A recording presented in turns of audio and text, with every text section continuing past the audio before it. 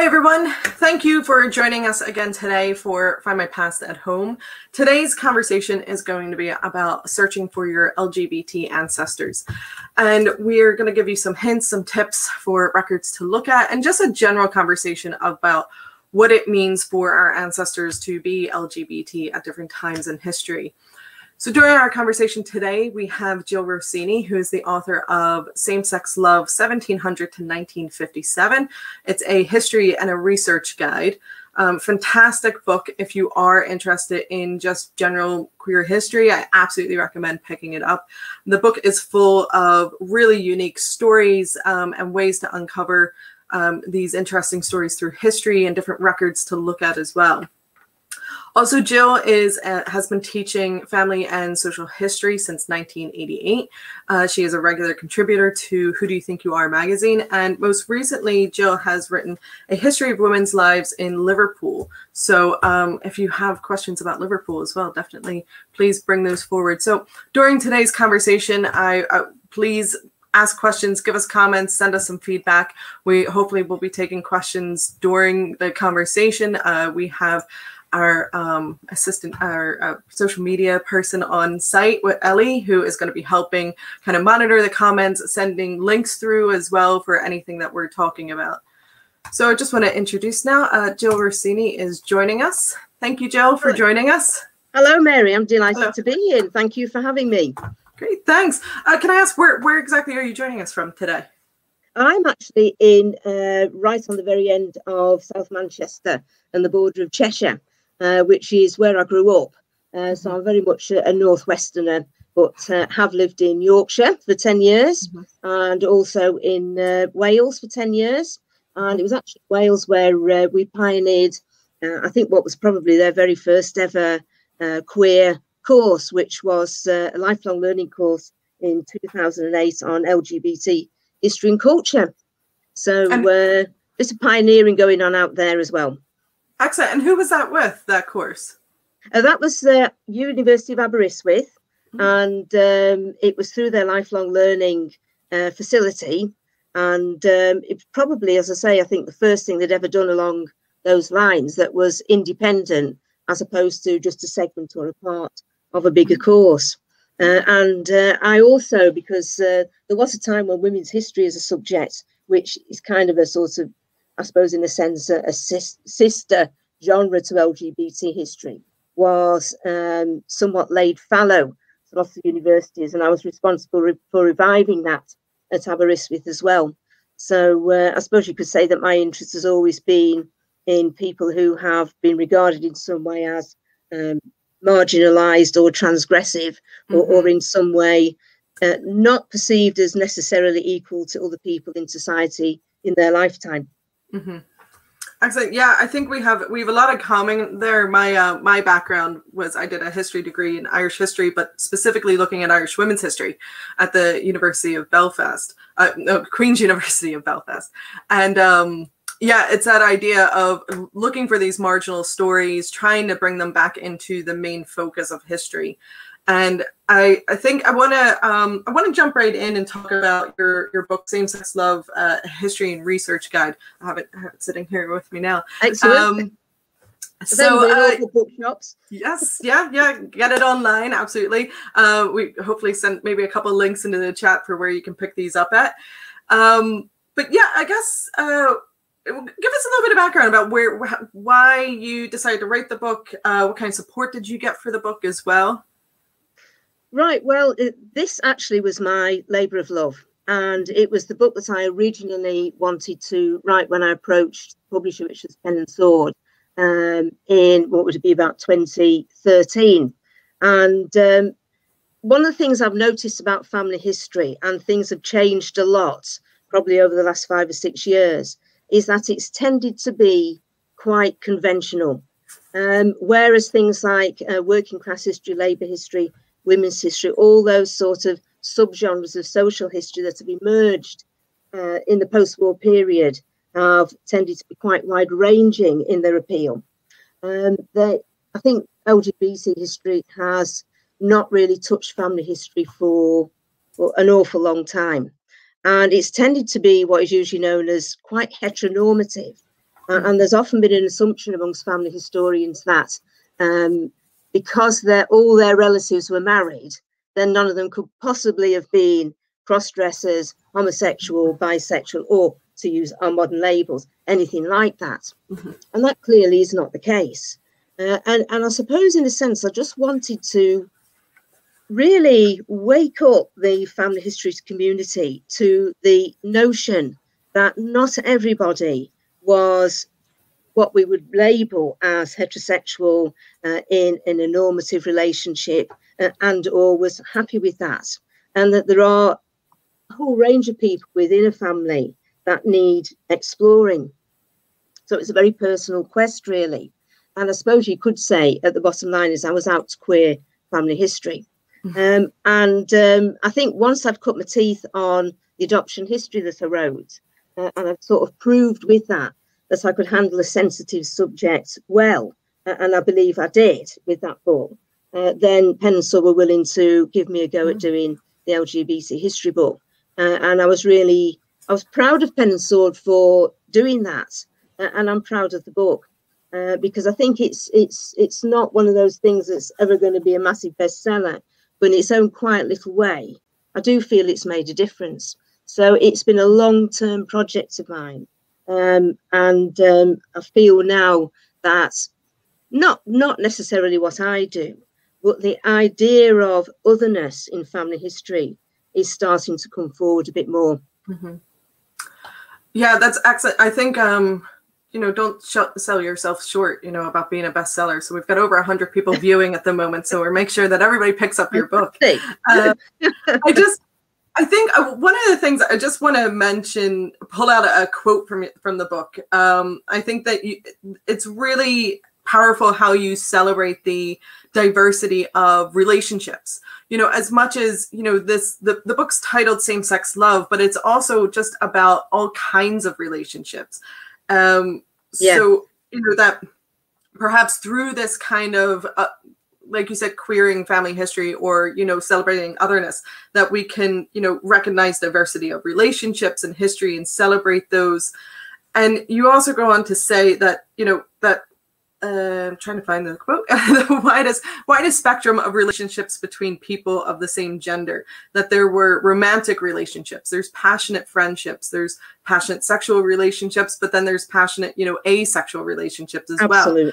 Well. And during a conversation we had last week with Justin Bengry and for part of Findmypast at Home, we had a similar conversation about, there could be times where you have two women that live together, in some cases that even bury together. We can't say, it's hard for us to define, an 18th century relationship in modern terms to say, were they a lesbian couple? I don't know. But you have to recognize that that is an intense and passionate relationship. If you have two women that later want to actually be buried together after living together for 30, 40 years, as much as, and like you said, family history has been very heteronormative, and it's built out of that tradition as well. Heraldry is to claim the family line and to look at the bloodline and items like that. But it's a new world, and we're looking at it from a modern perspective. So I think you can add these kind of passionate relationships into your family tree without diluting it in any way. You're actually enhancing it and making it more colorful, adding a rainbow to your tree. Yeah, absolutely. And I think that there's a sort of a disparity really between how we tend to see people in the past and how we are trying to abandon labels today for people. We talk about spectrums of transgender. We talk about people being on a spectrum of sexuality, if you go along with the Kinsey theory. And yet we tend to think of ourselves or people in the past as being, were they homosexual? Were they bisexual? Why would we want to label people in the past like that if people today don't want to be labeled like that? People can come out today as an asexual romantic. So that doesn't mean to say that they may never have a sexual relationship with the person that they fall in love with. And sexuality and gender, family relationships are very, very complex. And one of the things that we don't want to do, and this applies to two women or two men who live together, but may or may not have shared a bed, we don't know, is that we don't want to label them as a certain thing.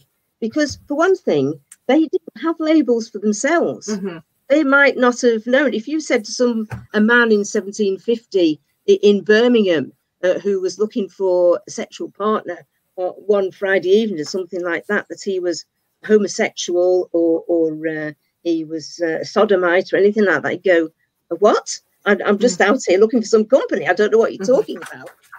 So it's the two things, isn't it? We can't apply labels we don't want to people in the past. And also, we can't apply labels to them that they just wouldn't have understood. They were just trying to get by and live their lives. Yeah, I think talking about labels and really talking about terminology there, I think is key. Words that we use today, for example, the word homosexual wasn't actually even a used word until about 1868, where it originated in Prussia. So it would have taken time to become part of an average vernacular, an average person to know what that even means in the first place. So you do have, going back further, coded language and different terms for these kind of relationships, people that are called inverts or saphists. And you have homophile love and homogenic love, and you have all these different types of words used ultimately for things that we have a different language for today. So I think, I think we need to balance putting labels on people in the past.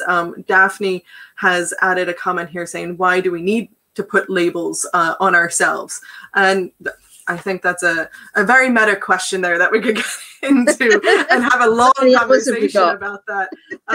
Absolutely. I mean, we shouldn't have to, put everybody into tiny boxes. And I think that's where these conversations and what Find My Past is doing this month for LGBT History Month is really unique, and celebrating those outlining relationships that don't always need to be labeled, but should be acknowledged and celebrated in their own way. Yeah. I want to jump into some of the comments here, and I think Beth has a really interesting comment that I think could take up the whole conversation. It would be interesting to see. So Beth says, it would be interesting to see if I can find any documentary proof of any members of my family who were part of the LGBT community, though no evidence or hints that anyone was currently. So I think Beth's conversation... I knew one day this would happen, that we would have a dog start barking during this call. Oh my gosh. So probably Amazon calling. Don't worry, it's my turn next. I've got 2 dogs next door. So I'm going to try and ignore that, but I'll let you, Jill, jump in and start answering that question. Well, I think it's quite interesting, because what Beth's actually saying is she wants to find out some documentary proof of family members who were part of the LGBT community, but there's no evidence or hints that anyone actually was. So I think my answer to you, Beth, probably will be, I wouldn't worry about it until you've got cause to go looking. It's a bit like I'm part Jewish, and one of the things in the Jewish family history community is that what you should never do is assume that somebody is Jewish without actually having some documentary evidence. And I think if there is no evidence that anybody in the family was LGBT, as we would now describe them, then I think really the thing to do is, rather than go looking for it, is to actually just wait and see how things unfold. And, if you read around the subjects and you've clearly got an interest in it, and you know what sources to use, and you know what the provisos are, you know what the challenges can be of family history in relation to queer subjects, then you will be ready to research it if needs be. What I would say, rather than looking for LGBT, what should we say, presences in your family history, is look at things like relationships between people of the same gender, rather than looking for something that is a queer relationship, if you like. And this also goes back to what was the person who was saying about why Do we need to put labels on ourselves? Exactly. You know, we don't want to put labels on anybody. And that was the whole point of my book, really. I was trying to strip down same-sex relationships in the past, literally, to people who felt for each other. That's the whole point. And so I think probably what you will find, Beth, is that you will have best friends for, let's say, I mean, I'm a Lancashire girl, essentially, and it probably applies to a lot of the north of England and other working class areas as well. And I had an Auntie Vera, and she lived next door to us when I was little. And lots of people in working class areas had an auntie next door. No relation whatsoever. But she may have been the most important person to your grandmother, to your great-grandmother, to some female member of the family, the person she confided in, the one that she would talk about relationships with, the one that she would help out and who would help her. That is essentially a same-sex relationship. Some researchers, such as Lillian Faderman, would say that is a lesbian relationship, in that it is a close, even intense relationship between two women. So there will be same-sex relationships in your family history, Beth, and there will be same-sex relationships in everybody's family history on that level. In the book, I was talking about two soldiers from the First World War who had a really deep and close friendship. They were both heterosexual men. One of them was my grandfather, actually. And he was the one who died. And when he died, and his friend who'd seen him through the First World War, and they'd stayed in touch, and they loved each other. They really loved each other. When my grandfather died in 1940 of war-related injuries, his friend came to the funeral, and my auntie told me that he sat and sobbed like a baby, because the man that he loved, regardless of his own wife and children, everything else, the man that he loved had died. Now, that's the sort of relationship you'll find in every family. That's incredible. Thank you for sharing such a personal story as well. Yeah, it's, again, going back to the idea of looking at these wider network of relationships, and you know what they mean. You know, they might not be a direct, you know, ancestor, but they meant a lot to your own ancestor. So absolutely, yeah. You know, they deserve their story to be told and acknowledged as well.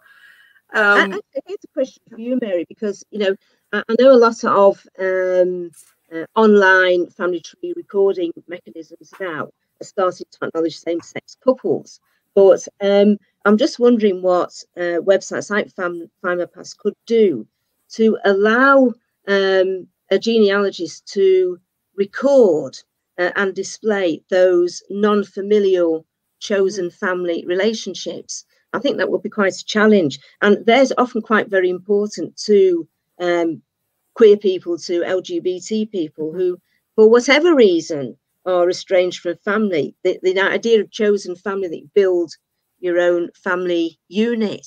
So is there a way that we could record those families? Sorry, Jill, this isn't asking me questions, so I'm just not going to ask. Okay.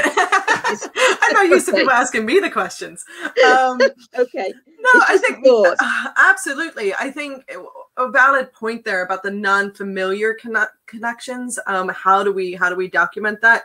And I don't, you know, I think in terms of the family tree technology, across, you know, multiple sites, not just our own, really, you know, isn't always up to par for documenting all that, documenting friendships and items like that. It is very much on, you know, marriages and then children and then a marriage and a children.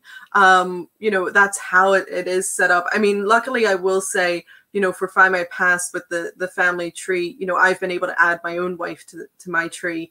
You know, you can change the gender of spouses and those items, but we absolutely have a way to go.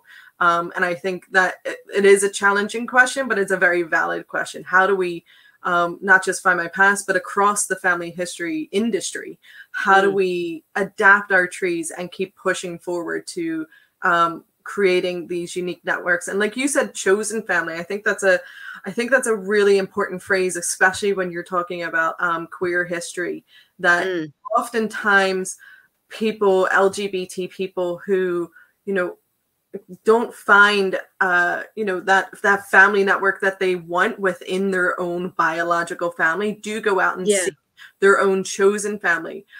We see that depicted, you know, in media and items like that, of people that, you know, leave home and then they go to and live in a house with other people. And that's kind of their chosen family. That's their family network now, because they're no longer accepted at home, and they're no longer accepted by their parents or their siblings. And how do we document that? I mean, I don't have an answer for it, but it is a very valid conversation that we all should continue to have, whether it is we're talking about LGBT ancestors or not. Like you said, you know, your wonderful story there about your grandfather. How do you document, you know, his friendship or his relationship with this other man who, you know, in whatever terms the relationship was, but he was a very important person in his life. Yeah, clearly. absolutely. You know, Yeah.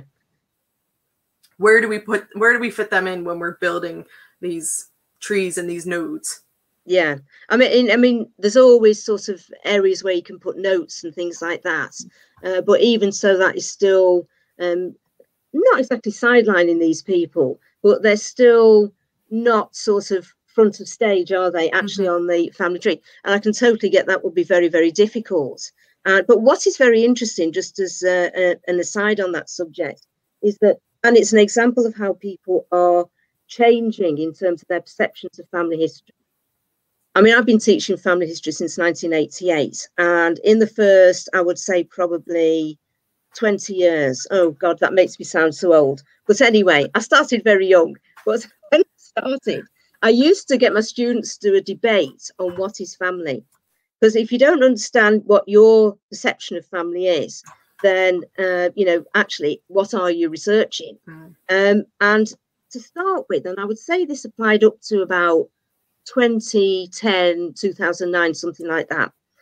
The class used to be polarized almost 50-50. Sometimes before that, the vast majority would say family must be genetic. And obviously they include wives and spouses who married into a family, who are responsible for children within it. But what I've found now is that the vast majority of people, in fact, I've stopped doing this debate because it's pointless. Because I say to people, what is family? Is it chosen family? Has it got to be genetic? And people go, it doesn't matter. Family is what you make it. There's been a massive change in how we perceive family. So maybe actually family is catching up with what LGBT people have been doing for a couple of 100 years. Yeah, absolutely. I think that's an amazing question. What is family? And I would love to hear from some of our listeners and people watching at the moment what they think. I want to pull out some of these comments. Some people are sharing some interesting stories here. So Susan has added that she remembers when her uncle died, and a nun had said to her, "Too bad he never married," and she told her why he has us nieces and nephews. But she did always have that thought in the back of her mind that maybe, you know, it was possible that he was gay, and it's something she'll never know now. But yeah, so I love the personal stories that people are sharing. And then there's another story here from Angie, I think is a really good one. So my grandmother's cousin was a nun who was and was kicked out of her order in the late 80s for having an affair with another nun. She had been in a convent since she was 16 in the 1940s. I wish I could have found out more about her, but I doubt the convent would even keep her records of her indiscretions. I can honestly say I've never done any research on nuns or convents other than in the Middle Ages, and they certainly did get up to all sorts of things then. I to be honest, Angie, I don't know. I could imagine there might be some sort of disciplinary book, but on the other hand, if it was done largely through some sort of professional format, then clearly that's going to be confidential. And would they really want that recorded, you know, in their records? Because at the end of the day, that is a fail for the abbess or whoever dealt with it. So that's a really difficult one.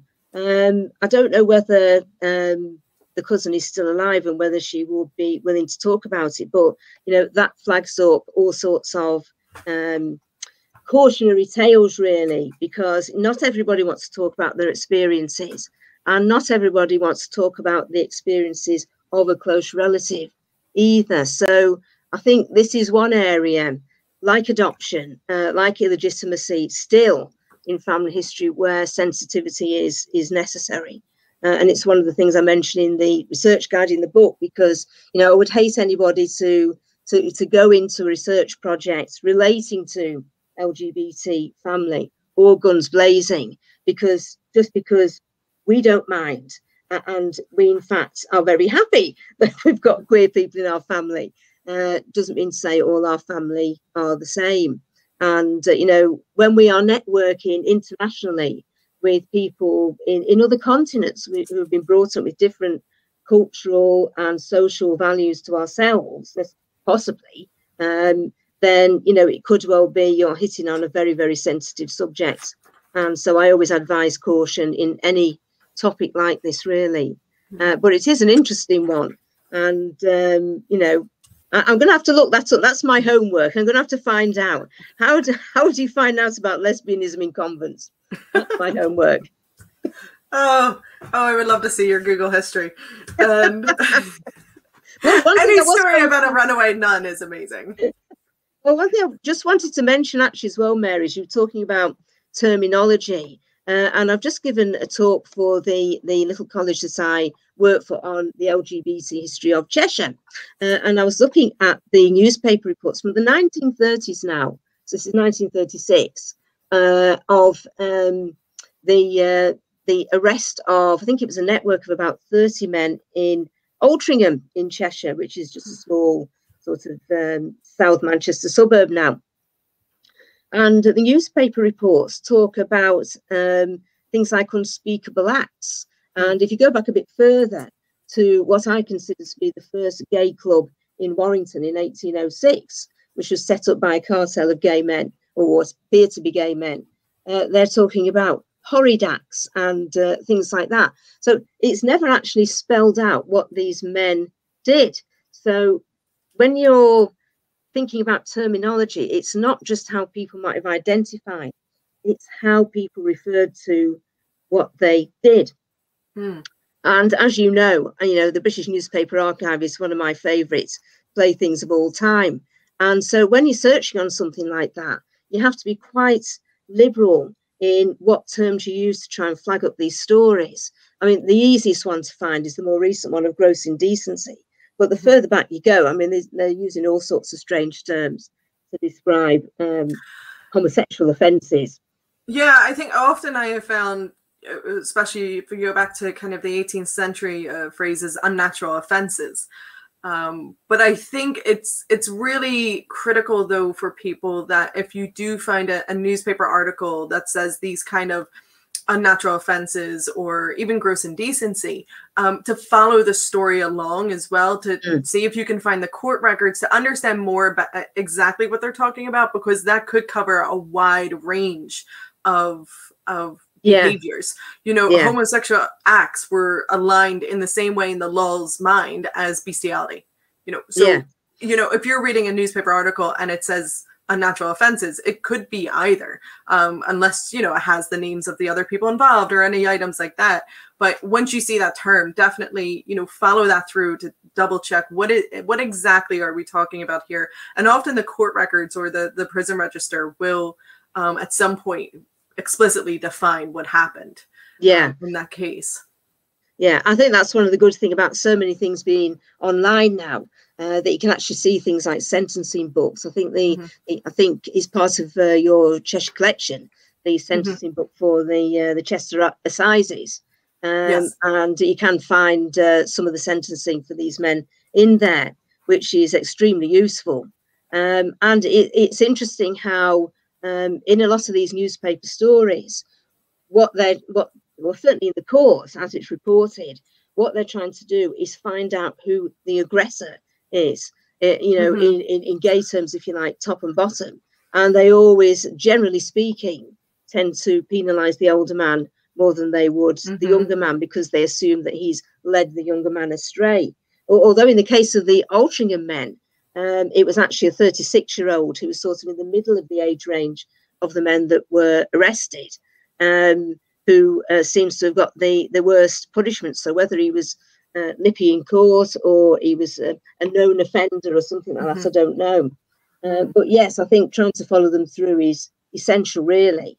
And also, one of the things I've noticed, and this would apply to people who are trying to follow through family history stories, of course, is that after the event, when they've served their time, or even if they've been acquitted through lack of evidence or whatever it is, the difficulty of following these individuals through in the records after that, it can be quite considerable, because some people are absorbed back into their families without any issues at all. And you can find them in the census and so forth, and the 1939 register with their families. Of course, how many arguments were going on, we don't know. But they're there with their families. They've not been thrown out, and it looks as though nothing's happened, apart from possibly losing their job, maybe. But you know, sometimes people will not be absorbed back into family, or might remove themselves from family. I wouldn't like to say that all individuals were thrown out by family. I don't think that's the case. I think some people actually needed to get out in order to do what they could to save the family name or to live their own lives or whatever. And then you've got the business of people changing their names and becoming quite transient in how they live. And that's one of the things I've noticed, is that sometimes people, even in the 1930s, will sink without trace because, you know, they just don't want to be in the spotlight anymore. And even in Altrincham in the 1930s, not just some of the men, but also their spouses as well, are extremely difficult to follow up. And, you know, these are all conventional family history sources. And if somebody changes their name, and everybody's got a right to be known as they want to, you know, how are you going to find them if you don't know what they were using in terms of a name? That's a difficulty. And it crops up quite a lot in queer family history. Yeah, definitely. A name change is a difficult brick wall to hit at some point. I was thinking about when you were talking about following the story as well. So there's the 1880 masked ball raid in Manchester. So it was an event where there was basically essentially almost like a drag ball, and multiple men were arrested. I think somewhere around 30 men were arrested at the event. It is all in the newspaper and lists all of their names. So it has their full names, their occupation, and at times their residence, you know, what town they're from.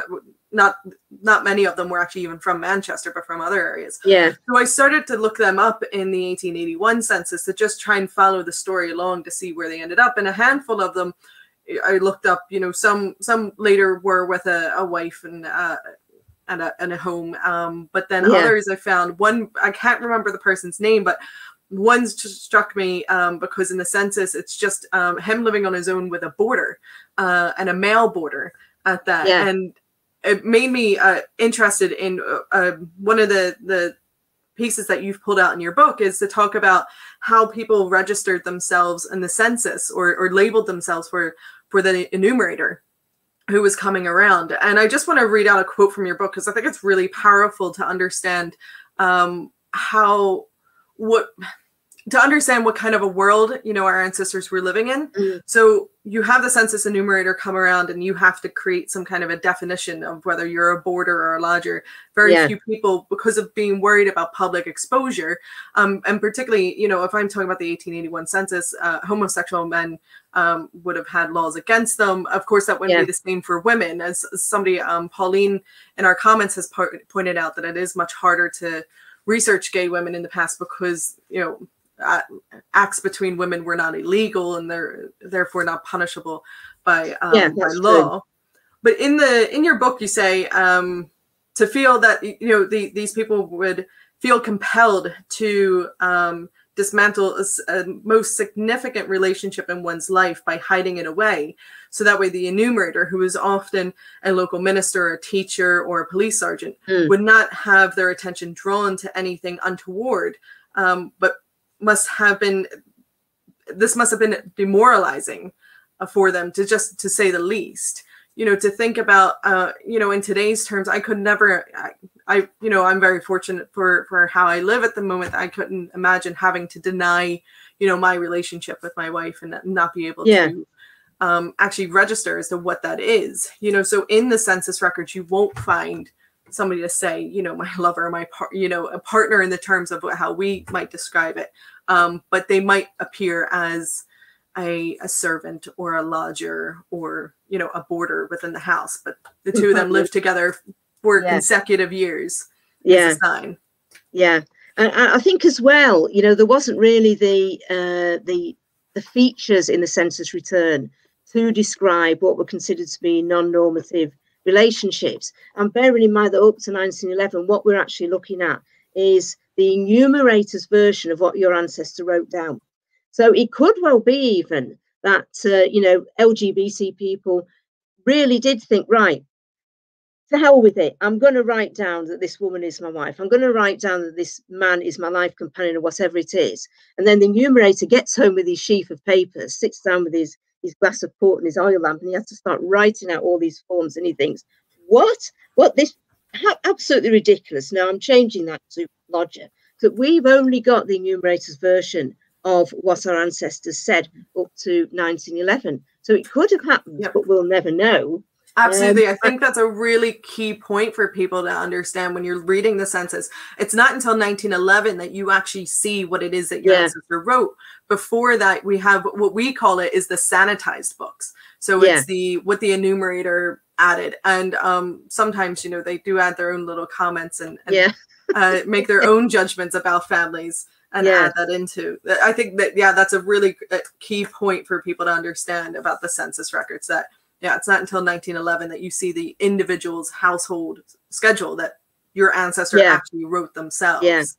And I think what's sad about it really is that in effect, the statisticians, and that's who the census was for, the government was not interested in who your ancestors were. They didn't give two hoots about them as individuals and probably didn't care what relationships they were in, but they needed to fit them into pigeonholes.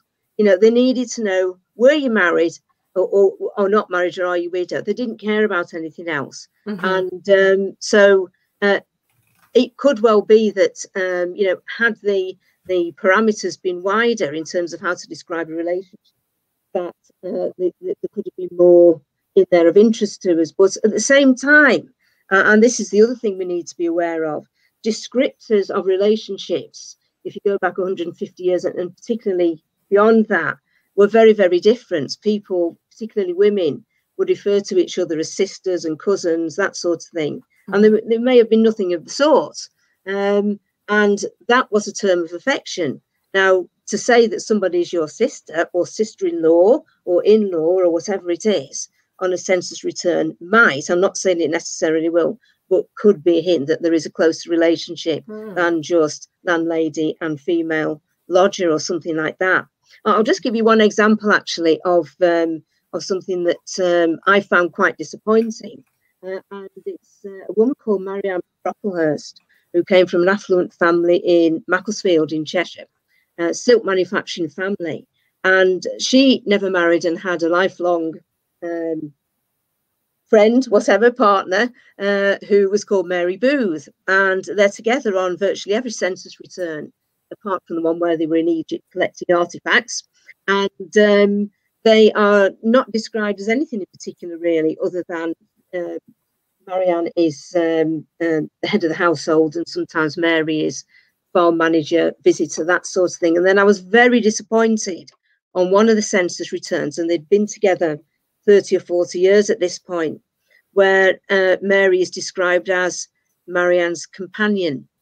And I thought, oh, why did you do that? Why did you demean your relationship and call this woman your companion? But it could have been the enumerator.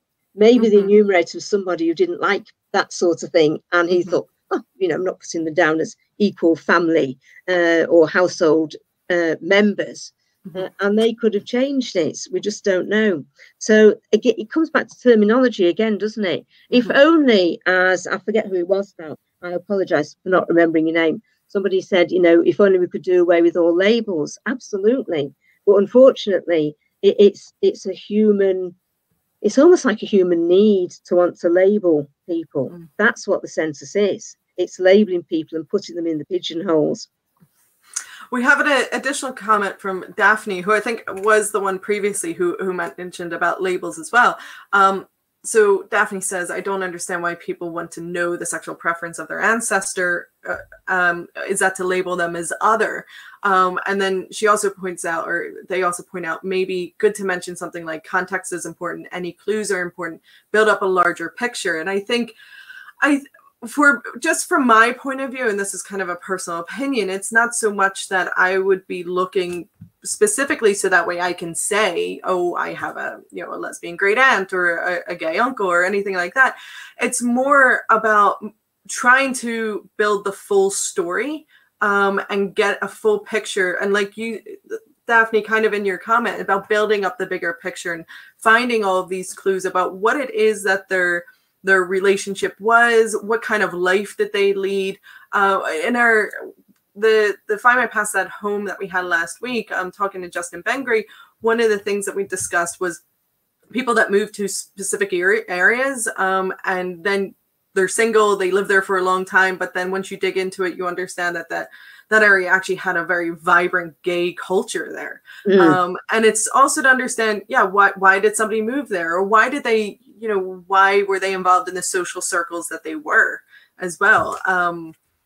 And for me, it's not so much about labeling a specific person and trying to put them into a box, but just trying to actually build a full picture of a colorful life and what it meant to them.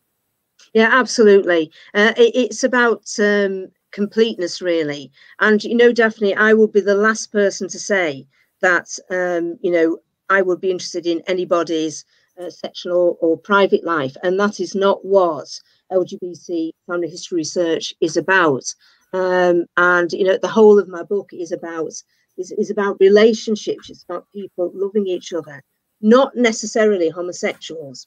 And as Mary said, this is a relatively new word. It was used to medicalize people in same-sex relationships. And, I think the word homosexual has done people a lot of damage with a small d, because right in the middle of that word is the word sex, and people think, oh, it's all about sex. It's not all about sex at all. It's much bigger than that. And I'm sorry to say, Daphne, you've hit on one of my massive hobby horses, because I am always saying to my students, context is all. And so, with any family history projects, what you need to do is build the framework. That actually, my other hobby horse is timelines. But anyway, so you get a timeline for a person and forget whatever it is they did in their private life or anything else. Get the timeline, get the structure there. That's what a family tree is. But that is all it is. That is data. So it's names, it's dates, it's dates of events and where you might find records. Then, and only then, you start to build the person's life and you get to know them. Now, they may or may not be gay, cross-dressers or whatever it is. They may or not be actively homosexual. But that is almost incidental in a way, but at the same time cannot be ignored if it is part of their life. So framework first, timeline, and then context, absolutely important. So I agree with you, Daphne, on that point. And you can't really explore the life of a person who has some sort of otherness in their lifestyle, in their relationships, unless you do take context. Because, as we've already said, there are no records that are going to say to you, unless they were in the papers because they were arrested, this person was gay or this person cross-dressed. There is an element of, what should we say, educated and careful assumption. But again, you must never take that too far.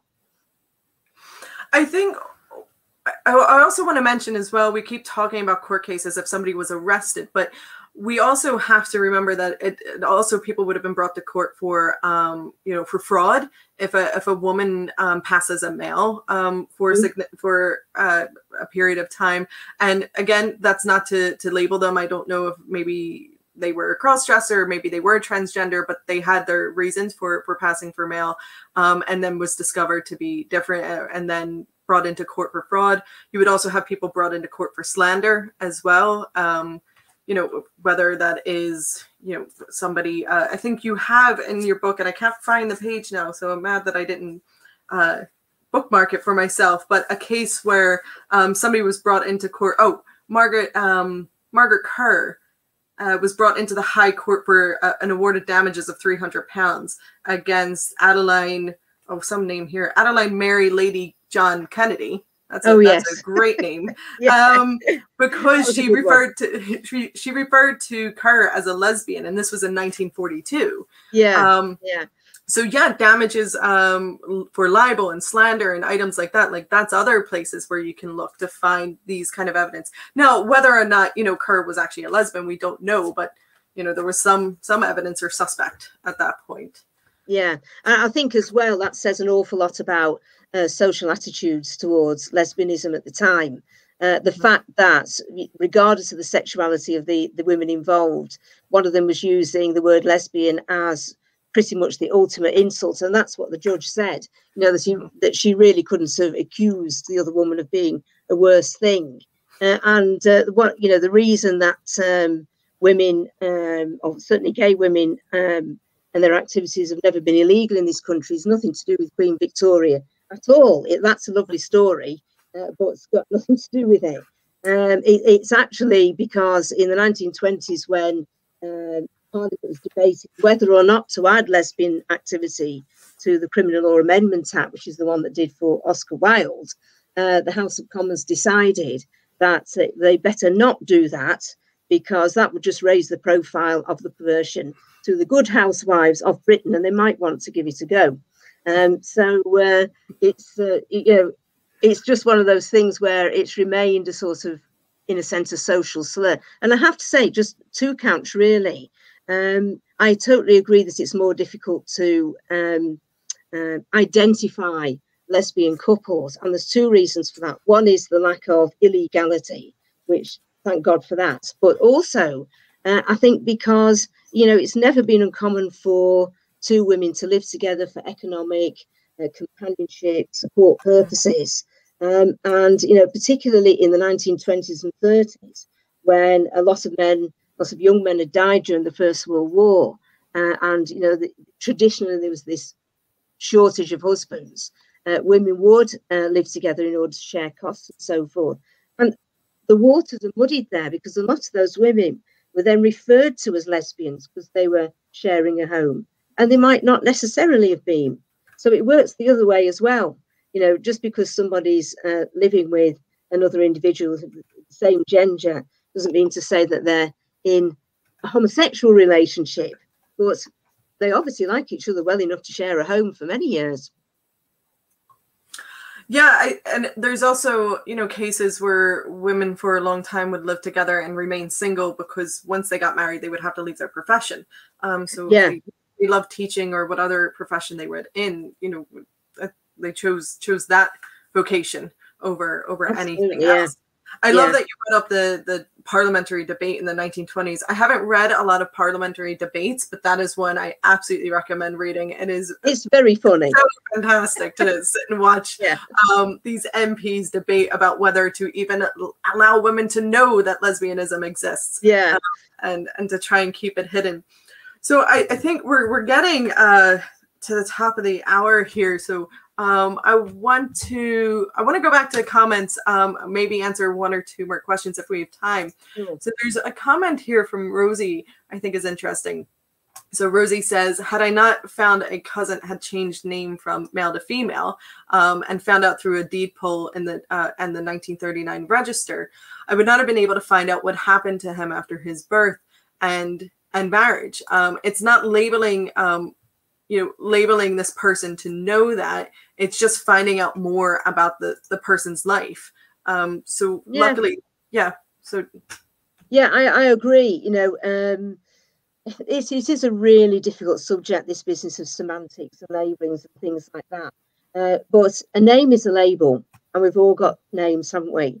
And, you know, how am I going to describe myself? If somebody said to me, you know, what is your relationship status? I could say I'm a lesbian or something like that. Or I could say, well, actually, I am a natal female and I am attracted in a romantic and sexual sense to other women who are also attached to women. And you could just go on and on and on. So it's just easy to say I'm gay or I'm lesbian, whatever it is. So, you know, I'm quite happy to label myself like that. And, you know, I agree that things like, you know, obviously changes of name and professions are a label. We've got to have them. And really, what would family history be without it? You know, we'd just spend forever trying to write down what we thought people were and who they were without those labels. So, yeah, very good point. And I think we also label people in other ways. I mean, we easily say, oh, my great-grandfather was a miner. And that's it. That was his whole life, a miner. But that's not true. You know, there's so much more to his life than that. Yeah. So I think there's all kinds of labels that we do put on our ancestors. But I think, again, it comes back to building a bigger story, to building that wider context. I love, you know, that you're passionate about building context. And I think that's really important too. I mean, shows like Who Do You Think You Are? I mean, the success of it is finding that ancestor and placing them into a moment in history in their local community and what is happening around them and understanding that. And that's how you understand who your ancestor was and what they lived day to day.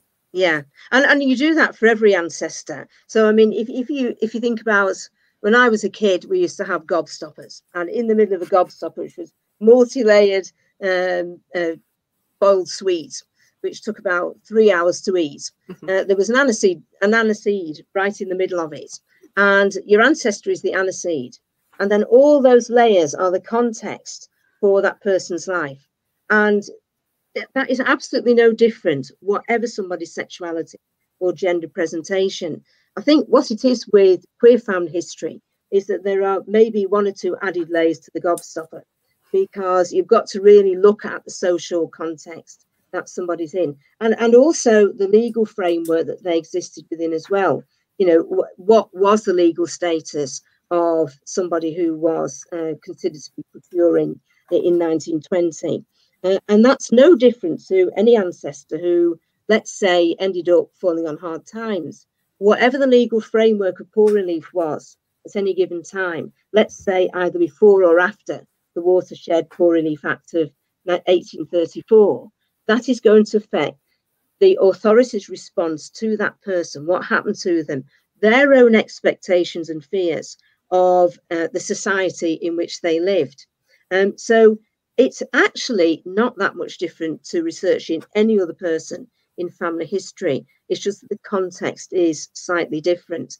But at the same time, you've got all the other usual contexts of poor relief, of voter status, and that sort of thing. And also, I mean, where do you stop? You know, so many LGBT people in the past and today are married or have been married. And, you know, that opens a whole nother form of discussion, because, as I said in the book, you know, and you said as well, Mary, that one of the guys from the drag borg subsequently got married and had a child. Now, you may think to yourself, well, that's absolutely dreadful. But fancy him using that young woman to do that and to sort of cover his tracks and so forth. Not necessarily. They could have loved each other dearly in their own way. Relationships are very, very complex things. And, you know, his wife could have been fully aware of his background. It could well be that he was having casual relationships. I just don't know. No, we will never know. But just because he married her doesn't mean he was a bad person, and it doesn't mean say she didn't know and that they weren't happy. There's all sorts out there, and that's one of the things we've got to be aware of. Family history in the past and families today are complex. Absolutely. I think that's a great place to stop today's call. I have to say, I mean, I've definitely heard about different layers of people, like as in an onion, but I've never heard it as a gobstopper. And I think that should be it from now on. I think, yeah, we should be talking about gobstoppers more often rather than peeling the layers of an onion. Jill, I want to just say again, thank you so much for joining us. Everybody that stayed on to watch, and everybody that added in their questions and comments. Amazing session today. Sorry we haven't been able to answer everything to bring up all the comments, but please, everybody that's on the call, read the other comments. There's some fantastic stories in there. And really interesting stuff. Thank you for sharing, everybody. It's been great fun. It has. So, and yeah, on that note, I just want to say we have more broadcasts coming up over the rest of the month. I think we have another discussion next week about LGBT history. So please join us again. And thanks everybody. Thank you, everybody.